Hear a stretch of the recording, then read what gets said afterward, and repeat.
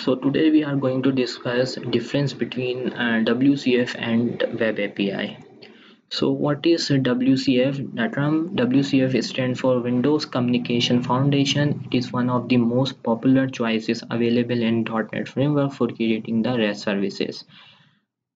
सो जिस तरह से हमने डिस्कस किया कि हमारे पास क्योंकि ये सीरीज़ फोकस करती है ASP dot net web API पर उससे पहले भी हमारे पास कुछ आपके पास चॉइसेस अवेलेबल हैं डॉट नेट फ्रेमवर्क के अंदर जब हम एपीआईज़ के ऊपर काम करना चाहते हैं। तो उसमें सबसे पहले जो हमारे पास स्टैंड फॉर करती है वो है WCF।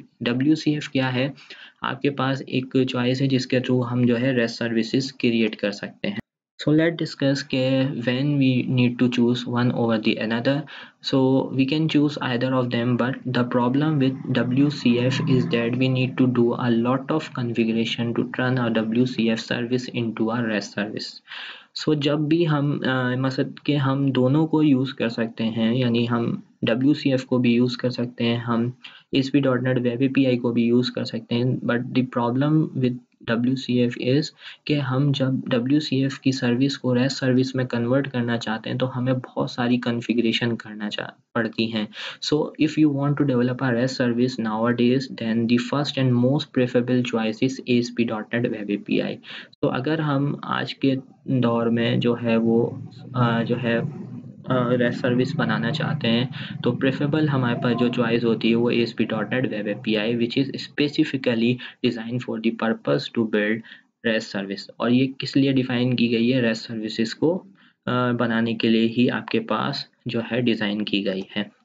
When to use WCF और कब हमें WCF को यूज़ करना चाहिए? The WCF is basically used to develop the service which are transport protocol independent.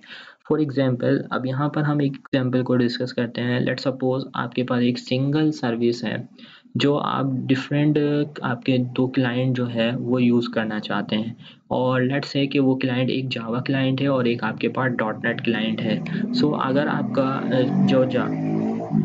जो आपका जावा क्लाइंट है वो यूज़ करना चाहता है transport protocol to be HTTP और ये डेटा चाहता है XML फॉर्मेट में इंटरऑपरेबिलिटी के लिए।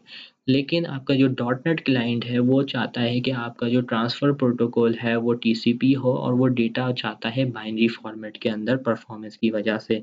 तो ये आपके पास एक बेटर सिनेरियो है जिसके अंदर आप WCF को यूज़ कर सकते हैं।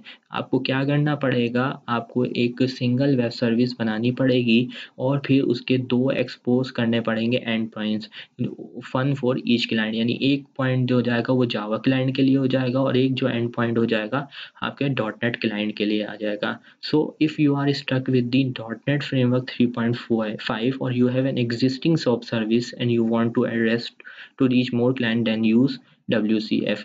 Or if you do not have any limitation of the .NET Framework 3.5, or if you want to develop a brand new RESTful service, then you can go for the ASP.NET Web API। यानी अगर आपके पास आपकी पुरानी कोई service है या आपके पास आप जो है .NET Framework 3.5 के साथ स्टक हैं तो फिर आप जो है वो WCF को यूज़ कर सकते हैं। और अगर आपके पास ऐसी कोई लिमिटेशन नहीं है, आप एक बिल्कुल नई सर्विस बनाना चाहते हैं तो फिर आप जो है ASP.NET Web API को यूज़ कर सकते हैं।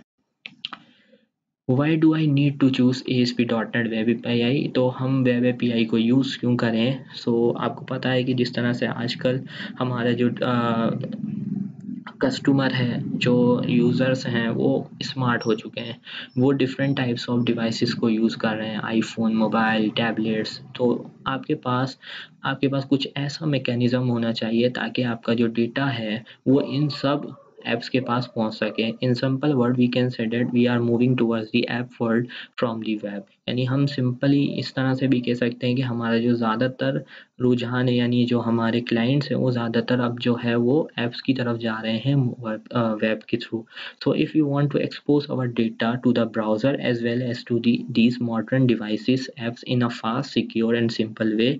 और अगर हम चाहते हैं कि हमारे जो डेटा है जो हम वेब पे भी रख रहे हैं, ठीक है, जो वेब बेस के लिए था, अब वो हम चाहते हैं कि डिफरेंट जो आपकी डिवाइसेस आ रही हैं या डिफरेंट ऐप्स आ रही हैं या डिफरेंट जो भी आपके पास डिवाइसेस के थ्रू जैसे IoTs हैं या जो भी आपके पास मैकेनिज्म आ रहा है उसको डेटा को हम फास्ट, सिक्योर और सिंपल वे में ट्रांसफ़र कर सकें, तो फिर जो है वो हम APIs को यूज़ करते हैं। तो ASP.NET Web API is a great framework for building HTTP service that can be consumed by a broad range of clients including browser, mobiles, iPhones and tablets. So ASP.NET आपके पास web API एक बहुत अच्छा platform है, एक अच्छा framework है जिसके through आप ये सर्विसेज क्रिएट कर सकते हैं। आज के लेक्चर में इतना ही। आज हमने थोड़ा सा WCF और ASP.NET वेब API के दरमियान डिफरेंशिएट करने की कोशिश की। होपफुली आपको थोड़ा बहुत समझ आया होगा, और अगर आपका कोई भी क्वेश्चन है तो आप मुझे कमेंट सेक्शन में पूछ सकते हैं। आज के लेक्चर में इतना ही। इंशाल्लाह मिलते हैं नेक्स्ट वीडियो में, तब तक के लिए अल्लाह हाफिज़।